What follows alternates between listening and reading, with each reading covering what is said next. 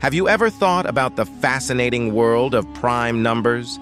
Those unique figures that can only be divided by themselves and one have been a source of endless fascination for over 2 millennia. Picture this. It's 300 BC, and the great mathematician Euclid makes a groundbreaking discovery.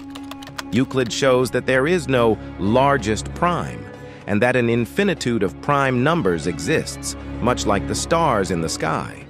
But how can we determine if a number is prime? That's where the adventure begins.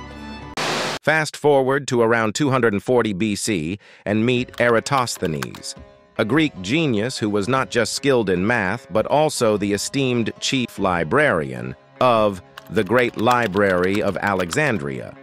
There, he developed a secret method for finding primes, which we today call the Sieve of Eratosthenes. Here's a simple way to understand it. Write down all numbers from 2 to your chosen limit. Circle 2, the first prime, then cross out every multiple of 2. The next uncrossed number is 3, another prime. Circle it and cross out all its multiples. Continue this process, and finally, the circled numbers are all prime. Now fast forward to the 17th century and meet Marin Mersenne, a French mathematician on a quest for a prime formula. He tried to find a formula that can generate all possible primes in the universe. While he didn't discover such formula, he explored Mersenne numbers. Think of numbers that can be generated from this formula, where p is a prime number. For example, small prime values of p, you will generate the following large prime numbers. These special numbers are like the celebrities of the prime world, and they're usually the biggest primes we know. The latest Mersenne prime, discovered in 2018, is an astounding number with over 24 million digits.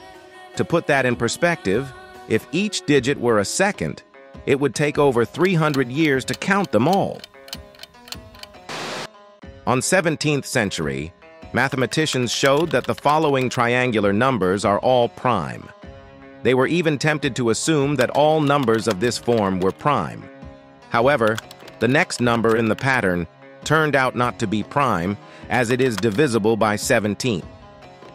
This shows that in the world of numbers, patterns can be deceptive.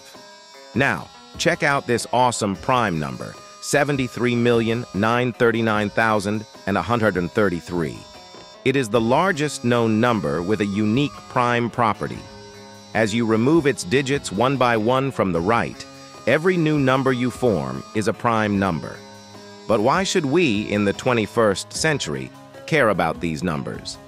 Beyond their mathematical beauty, primes are the guardians of our digital world.